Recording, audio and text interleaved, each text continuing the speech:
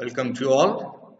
Today we're going to learn another important duopoly oligopoly model of Chamberlin. We'll discuss in detail one by one.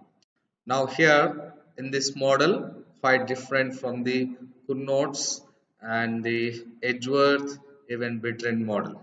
So his model is based on that the oligopolist recognize their interdependence and act accordingly.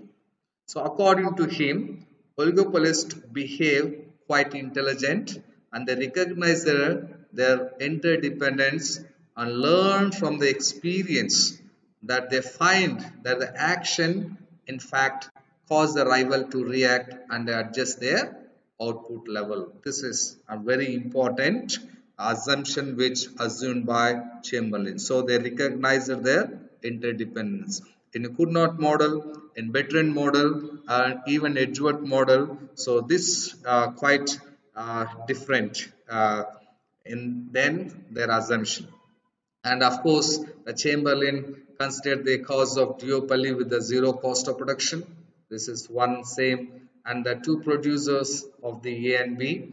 Like Cournot's, he also assumed that market demand curve for both the product is linear.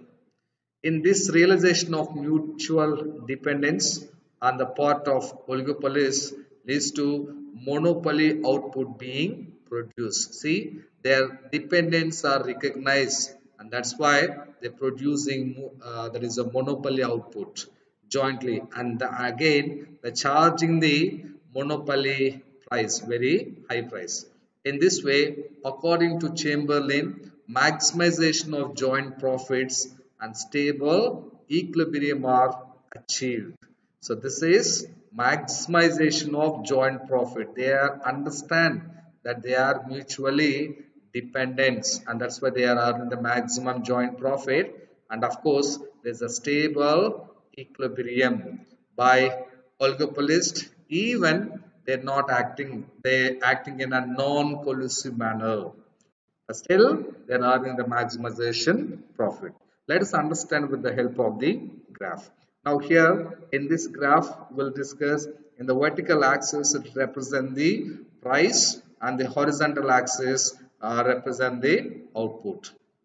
Now here the demand curve, of course, it's a linear, is a MD is a market demand curve for a homogeneous product of the duopolist. Now firm A enter into the market and fixing the price, that is the in the that is that is the demand curve allowable, that is the MD is the demand curve.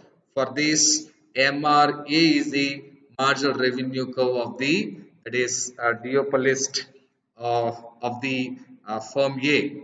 Now here in order to maximize his profit, he should equate marginal revenue to the marginal cost. So and produces OQ of output. This is the maximum, that is the OQ level of output produces, and the half of the OD, that is a demand, that is half of the demand curve, that is OD, which is in fact the mutual output, that is it is the monopoly output, sorry, it is the monopoly output, and the price is OP, that the price is fixed by the firm 1. Now as the firm 2 enters, the remaining E and D is a demand curve is available for the firm B, and the revenue curve is MRB is available.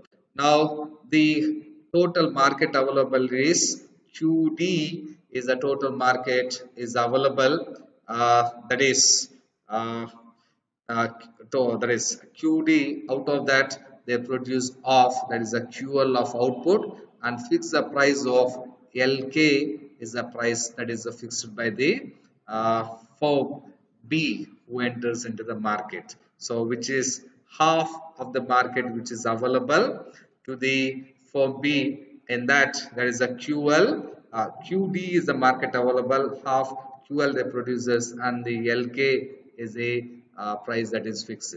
Now we know that up to this is a Cournot solution which we discussed in the previous model. Now you know that they understand the interdependence. As I already said, understand the mutual dependence on the oligopolist, which is leads to being produced output being produced jointly and charging monopoly, that is price. Now here they acting as very intelligently, and they know that they are interdependence. So and again a firm A producer is learned from experience that they are interdependence. So producer A decide to produce output of OH, that is a half of the monopoly output equals to QL of the producer B is a half of the output of OQ. So OH of maximum output produced by the firm A, QL of amount, which is equals to aggregate output of OQ, that is half of the market, that is out of QD maximum output, in that half of the OQ of the output they are produced both. So this half QL and OH equals to OQ is the half of the output they produced, and they set the price maximum monopoly price, that is the OP. This is how they realize, and they are earning the they're fixing the, though they are not, they're fixing the maximum price and the producing half of the market output quite intelligently. They're acting, though they don't have any formal collusion, but still the acting was very intelligently.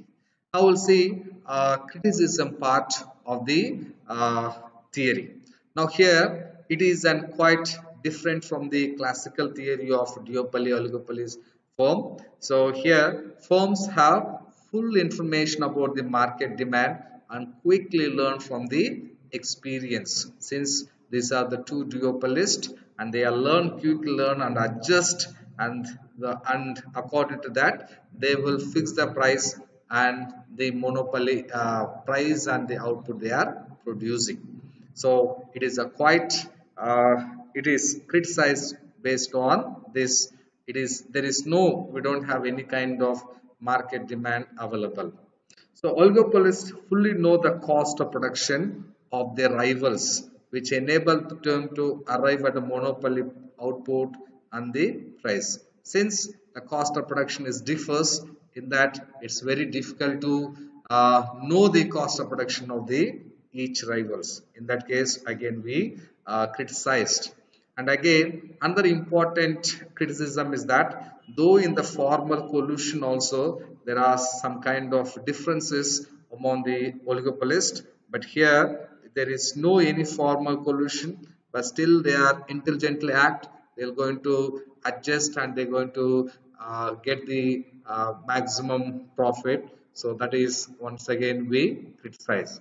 And again, this model ignores the entry of new firms, and thus it is a closed model.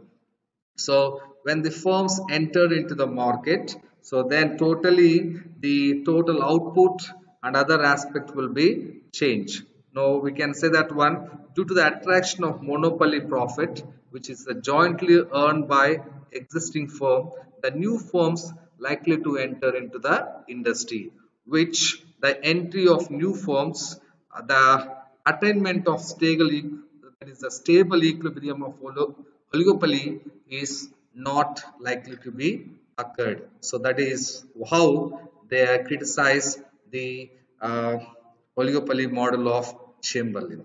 That's all about the Chamberlin duopoly oligopoly model.